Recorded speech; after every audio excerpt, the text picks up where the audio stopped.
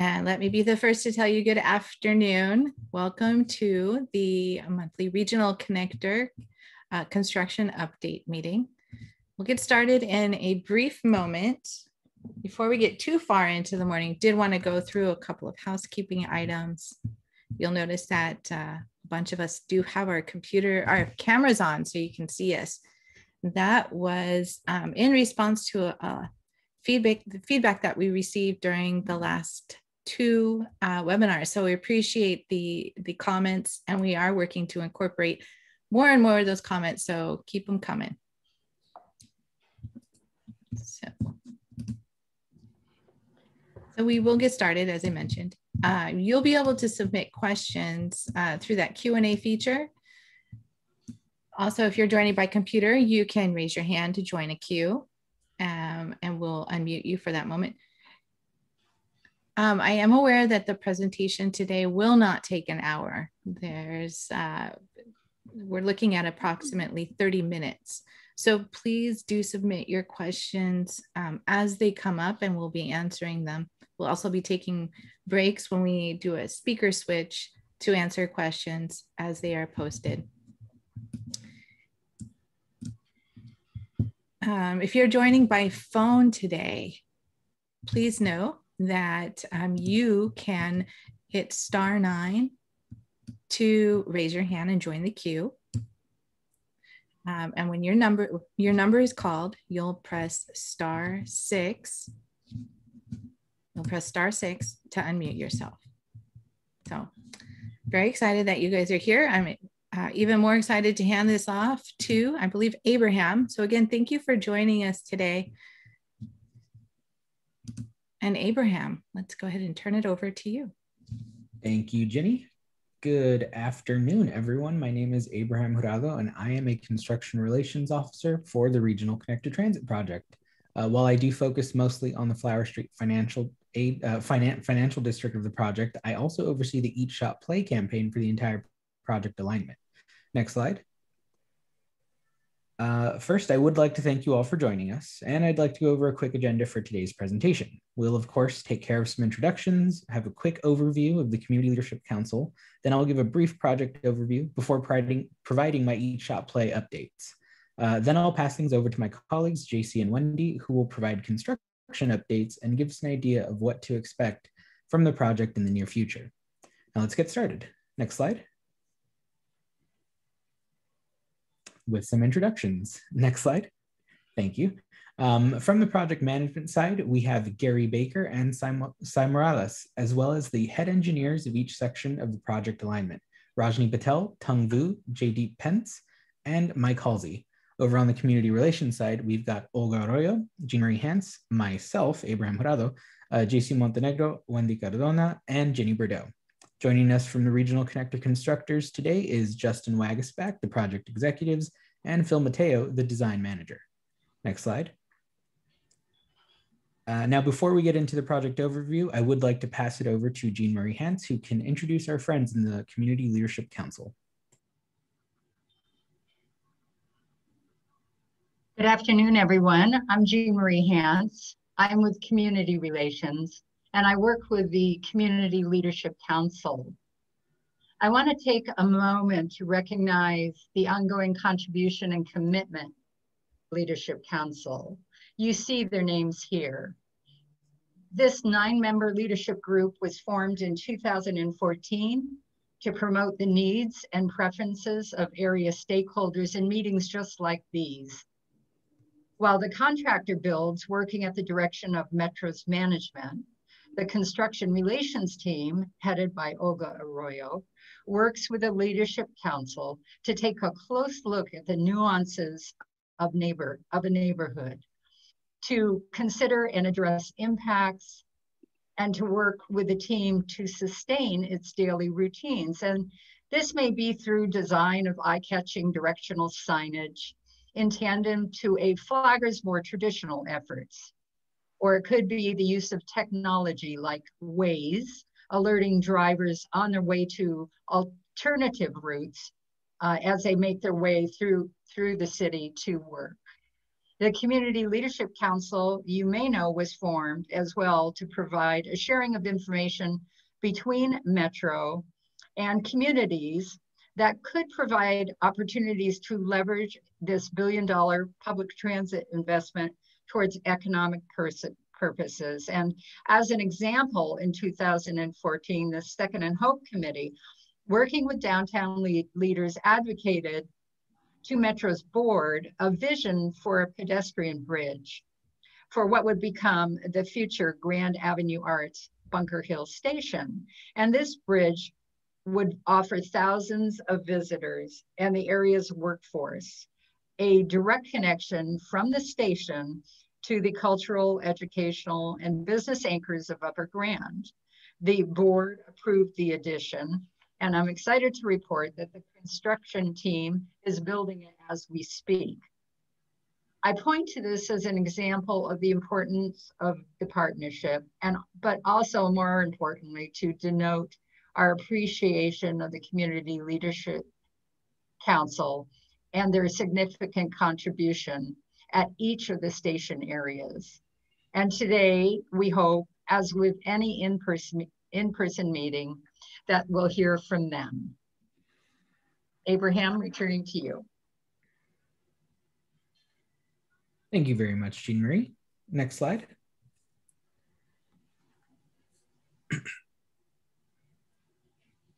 Here we go. As I'm sure many of you are aware, the Regional Connector Transit Project is a 1.9-mile underground light rail system. It is going to connect the Metro L line to the A and E lines, providing a one-seat ride between Azusa and Long Beach and East LA and Santa Monica. There will be 3 new underground stations, including a replacement for the former Little Tokyo Arts District station, the historic Broadway station, and a Grand Ave Arts Bunker Hill station. About 90,000 daily passengers are expected once this project is open for revenue service in 2022. Next slide. Here we have an illustration of the project alignment that shows just how these 3 stations will connect the L to the A and E lines, providing a connection from 7th and Metro Center directly to Union Station via those new stations. Next slide. And here we can actually see the planned operational plan as approved in October 2020, showing that connection between the L, A, and E lines, providing that one-seat ride north to south from Azusa to Long Beach or east to west from East LA to Santa Monica. Next slide. And now, time for some Eat Shop Play updates. Next slide. Since our last update, we've continued to highlight businesses on social media to our thousands of followers, with some highlights like Farbar's Super Bowl meal deal, or reopenings like Cafe Demitas in Little Tokyo or Drago Centro on Flower Street. We want to make sure that our followers know all about our Eat Shop Play partners and what they have to offer. Next slide. Of course, we always want to take some time to highlight new Eat Shop Play partners. Now, this is actually a pretty significant new partner because technically they're an old partner. You can find a Beautiful Life Jamaican Cafe's original location right by our future historic Broadway station, and their new A Beautiful Life Jamaican Kitchen location right by our future Little Tokyo Arts District station. Next slide. Now, if you're a business owner near our project, we'd love to invite you to our special webinar for Eat Shop Play businesses next month on March 12th. The Eat Shop Play team will be there to show examples of the upcoming marketing campaign and teach you how to tap into Eat Shop Play programming. Next slide. And as always, please give us a like, a follow, or subscribe to our newsletter to stay up to date with our Eat Shop Play partners. Visit metro.net/eatshopplay and click on DTLA or Little Tokyo, or follow us on Facebook at Metro Regional Connector or on Twitter at Metro Connector. Next slide. And now on to the project update. Next slide. Here we can see a general schedule of long-term activities for the project, which my colleagues will go into in greater detail. Wendy Cardona will take us through the closure at Temple and excavation of the First Street portal, as well as the upcoming weekend closures at 2nd and Broadway for deck removal and backfill activities. Then JC Montenegro will take us through pedestrian bridge construction, the deck removal activities anticipated on Hope Street and Flower Street later this year, and a few updates on civil improvements and trainway communication line work on Flower Street. With that, I will pass it over to Wendy, who will get us started with updates near the Little Tokyo Arts District station. Thank you, Abraham. Hello, everyone. My name is Wendy Cardona. I am the Community Relations Officer for the Little Tokyo Arts District and Historic Station.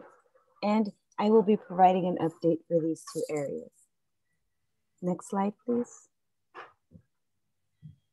First, we have a rendering of the future Little Tokyo Arts District Station. This new station will be closer to the business district of Little Tokyo. You will see some of the civil improvements such as street lighting and light landscaping. The station entrance will be made out of glass with artwork incorporated within the interior and exterior of the station. Next slide, please.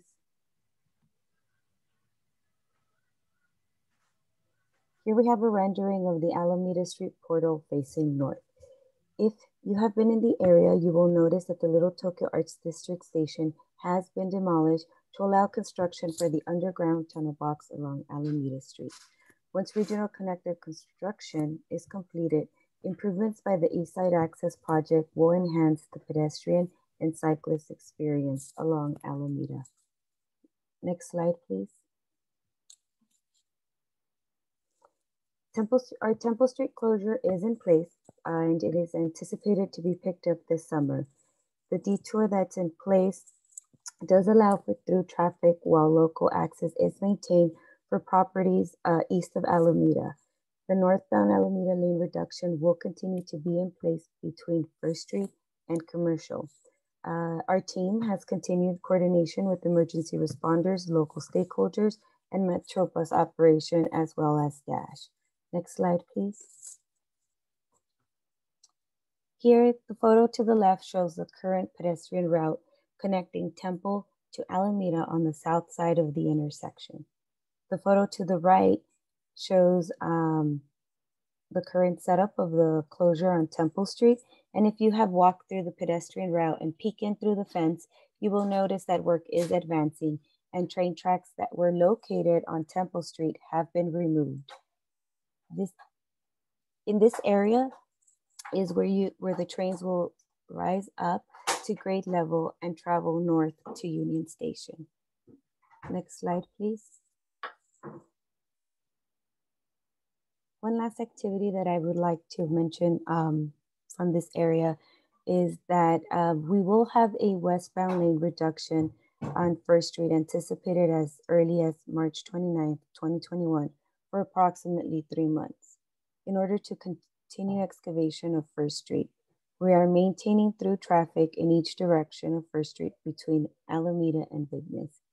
Pedestrian access is maintained on the south side as it is today.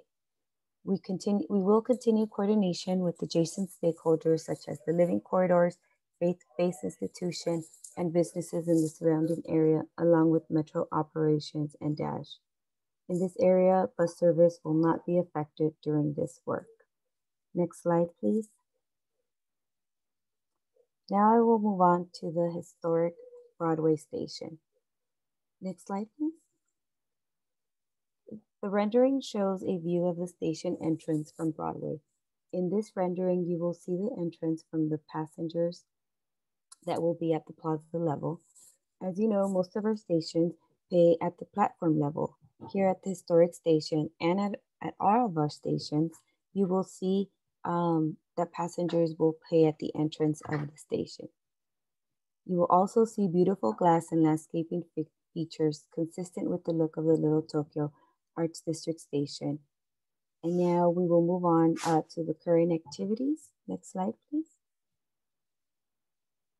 If you have followed our project progress at First and Alameda and First and Central, we have completed deck removal on the street. When we opened the streets, construction continued within the station limits, as that will be the case for historic Broadway station. Taking a view below ground, the image to the right, you will see that we are preparing for deck removal, and also shows progress of backfill operations, which has been ongoing since last October. In this image, you will also see our contractor placing utilities from their temporary position to their permanent position to allow for crews to continue backfilling to the roof level for the temporary roadway made out of deck panels. Also, the image to the right, you will see the progress of the station as concrete is being placed, waterproofing, rebar activities continue at the station as the station is taking place, and we are transitioning to surface level activities. Next slide, please. We will have weekend closures the next 3 weekends, the weekend of February 12th and 19th. The crews are focusing on backfill and deck removal at 2nd and Broadway intersection. The weekend of February 26th, our traffic crews will shift the setup from 2nd and Broadway to 2nd and Spring. Our contractor will reopen the northbound Broadway traffic lane while the 2nd Street will remain closed for backfill and deck removal operations through summer 2021. Outreach has been conducted to coordinate with adjacent stakeholders and businesses in the area. Next slide, please. During these weekend closures, we will have bus detours on Broadway. For bus detour information, please visit metro.net/advisories to see the most updated detours for our buses. Now I'll pass it on to Jason Montenegro, who will present on Grand Ave Arts Bunker Hill Station and Flower Street Financial District. Thank you very much. Thank you, Wendy. Now we're taking a closer look at the future Grand Ave Arts Bunker Hill Station located at 2nd and Hope. Next slide, please. This is the deepest station on the project at over 110 feet deep. The future station will feature a pedestrian bridge connecting transit riders to Grand Avenue. Here's a rendering of an aerial view of the station. High-speed elevators, accessible by both the plaza level and from the pedestrian bridge, will take travelers down to the concourse level of the station for county-wide travel. Next slide, please. Here's another view of a rendering of the pedestrian bridge from Hope Street and GTK Way. We will review upcoming work in this area as we continue bridge construction and upcoming deck removal work. Our crew started construction for the pedestrian bridge early in the year and will continue along with the station construction. Activities within the station include rebar, concrete, track work deep below at the track level, and ongoing installation of station infrastructure continues. Next slide, please. This is a great view of the future bridge that will add an enhanced pedestrian experience and access to the cultural, educational, and business institutions along Grand Avenue. Next slide, please. This is what you'll see now if you visit the area on Hope Street. As you can see from this image, the support work for the bridge is well underway. Bridge construction will continue with pedestrian access in place on the east side of Hope Street between GTK Way and 2nd Place. Through traffic on Hope is also maintained during this setup. As early as mid-March, crews will also begin deck removal of deck beams lining Hope Street between GTK Way and 2nd Street. This is the area just below the bridge. This will allow for backfill, permanent placement of utilities on Hope Street, and also paving of the street. Next slide, please. As mentioned, an extended closure of Hope Street is anticipated as early as mid-March for approximately 3 months to remove the deck beams along Hope Street, conduct permanent placement of utilities, and backfill. The image shows us what the setup will look like with the closure on Hope Street between 2nd Street and 3rd Street. Next slide, please. Moving on to the Flower Street Financial District area. I would also like to reintroduce myself once again to the stakeholders along Flower Street, as I will be leading the outreach efforts for upcoming activities in 2021. I previously worked on Flower Street at the start of pile and deck installation and the 6th Street closure phase of the project, and look forward to working with you as we proceed with deck removal later this year. Next slide, please. Current activities down below ground at the Flower Street Tunnel Box. Remember that the Flower Street Tunnel Box runs from 3rd Street all the way to our tie-in point at 7th and Metro Center. A lot of the current activities include installation of track and steel removal as we continue also backfill operations as we prepare for deck removal. Next slide, please. Along with the steel removal and backfill operations, the contractor will also like to plan installation of some of the sidewalks along Flower Street with a sidewalk, curb and gutter, and accessibility ramp improvements along the intersection starting from 4th Street and Flower Street. As you can see from the sample image, it shows a before and after of a ADA ramp installation. This activity will require temporary sidewalk restrictions with pedestrian detours in place. We will provide more updates on locations and work hours once the work is scheduled and continue coordination with those adjacent area stakeholders along Flower Street. Next slide, please. Another activity at the surface level at the moment is the installation of a trainway communication line that will connect the regional connector to the 7th and Metro Center. This week, we are finishing up a lane reduction on Flower Street between 6th Street and 7th Street. Next week, starting as early as Monday morning, our work area is on the west side of 7th Street between Flower Street and Figueroa. The work hours there will be 6 a.m. to 3:30 p.m. and some possible night work 7 p.m. to 5 a.m. Monday through Friday only. Next slide, please. The next major activity at Flower Street includes weekend closures for deck removal anticipated as early as March 5th, 2021. Approximately 16 weekend closures taking us through July 2021. Traffic control begins Friday evening at 7 p.m. as work continues through the weekend to open up by 5 a.m. Monday morning. Starting from 4th Street to the tie-in point at 7th and Metro Center, crews will remove the large and heavy steel deck beams lining the street, place utilities that are hanging from those decks, and place them in their permanent location while backfill and paving will begin to restore the roadway. Deck removal will continue south of 5th Street after that July timeframe with similar weekend closures in place. Next slide, please. Here is a sample detour map that we will be using, showing the alternate routes during the work along Flower Street. Again, some of these deck beams take some time to do it expeditiously and safely, as our crews have done so before, as mentioned earlier, on 1st and Alameda and on Central Avenue, removing those large, heavy deck beams, backfilling, placing utilities, and restoring the street takes place. So we will have these maps available shortly and distribute them out to our stakeholders so that they have the alternate routes during each weekend setup. Next slide, please.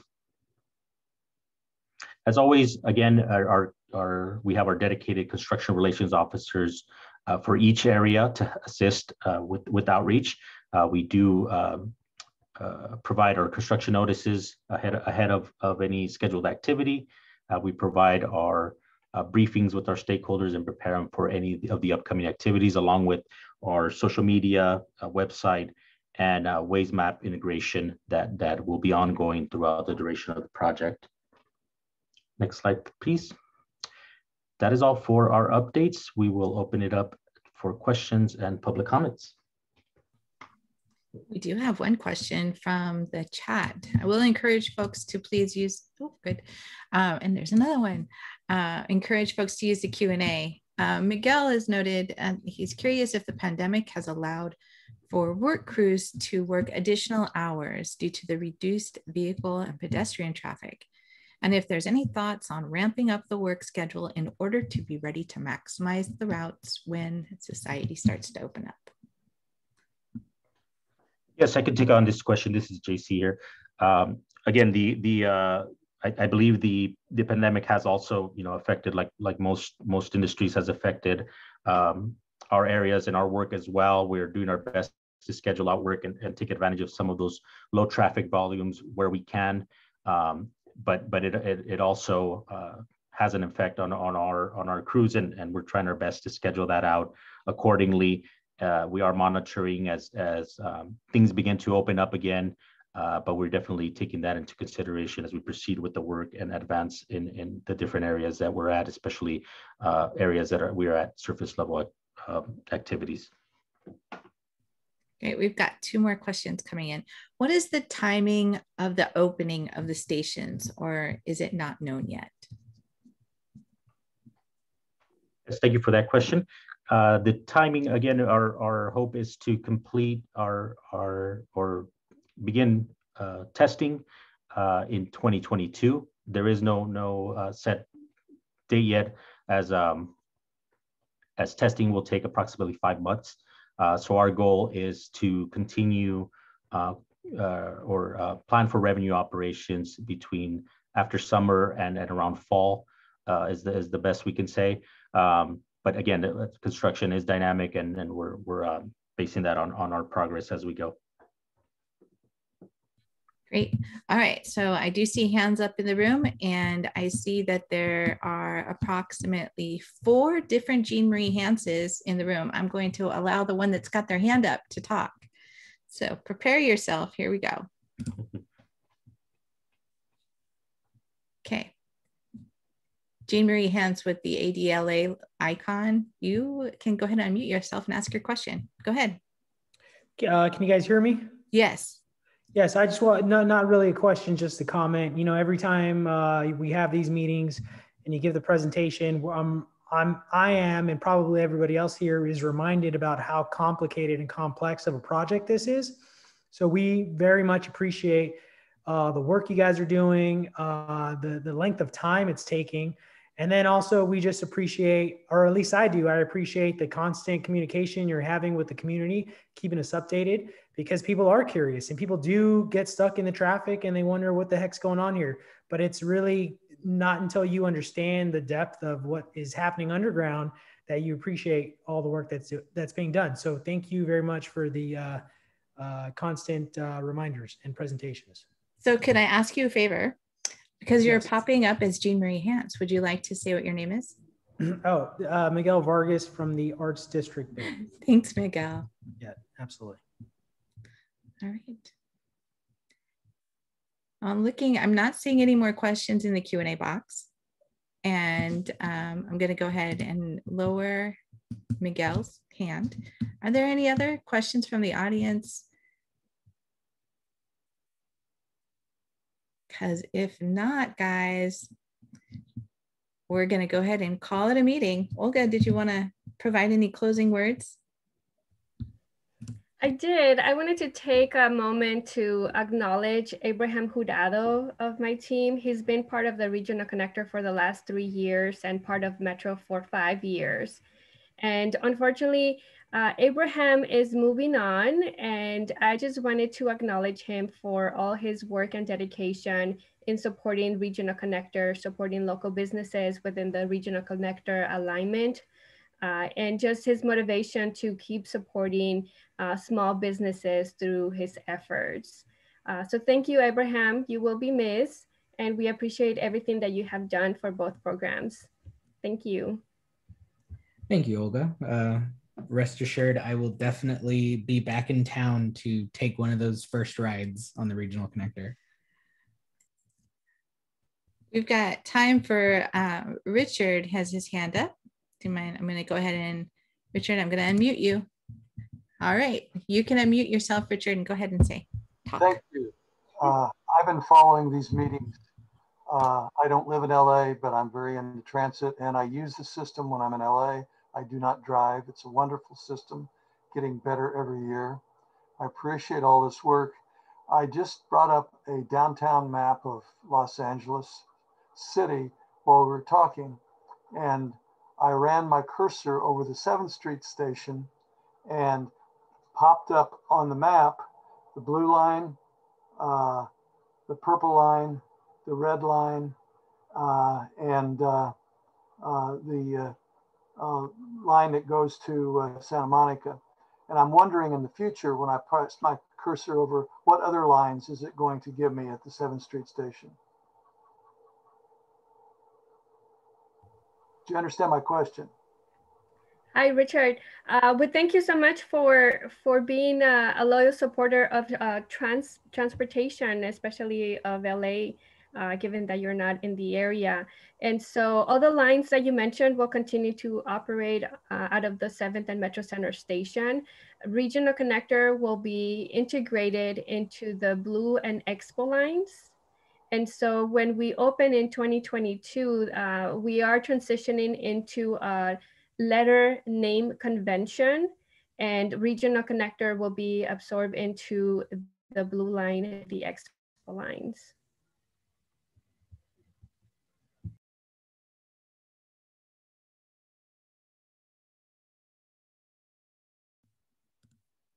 Trying to click all these buttons at the same time. Apologies. All right. And with that, I'm going to go ahead and close out the meeting for today. I did record it, so we'll be sending out the recording as soon as possible. We'll send out the PowerPoint in a couple of hours.